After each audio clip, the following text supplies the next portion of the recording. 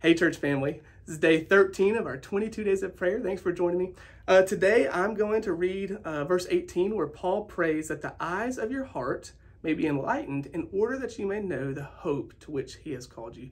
So I want to encourage you, think about a moment right now where maybe you're discouraged, maybe you're going through something you need guidance in your life right now, and think about that time, and then let's pray together that God will enlighten our hearts, that he will open the eyes to our heart and enlighten us. And so let's pray big things today. And that can be a scary thing sometimes, but I think this scripture is encouraging in that Paul emphasizes not what we can do, but what Christ has already done. And so let's take comfort in that today. Let's thank God for that and then pray for big things in our life. Let's pray. God, thank you for today. Thank you for allowing us to be a part of your plan, God. Thank you for giving us opportunities, Lord, to grow closer to you. And I just pray for big things in all the lives of all the people watching this, God. And Lord, we just pray specifically for guidance, for wisdom, Lord. And we thank you that you have gone before us, that you prepared a way, Lord, and that the work is complete. It's in Jesus' name we pray. Amen.